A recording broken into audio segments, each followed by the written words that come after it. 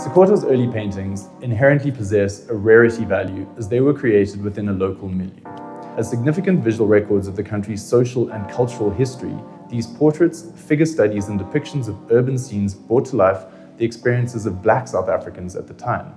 He captured the humanity of people and the social realities of the everyday, not only as a chronicler on the side, but also as an empathetic insider of the marginalized society that he was part of. The striking portrait of a young woman is a highly accomplished study in oil paint. The work is a serious, yet compassionate characterization of the sitter. Her presence and quiet vitality shines through, evidence of the artist's assured handling of his medium, with fine, expressive brushwork and his masterful application of vividly warm complementary colors. This painting is stylistically characteristic of Sekoto's work from the late 1930s to early 1940s, and another exceptional example of his golden era paintings.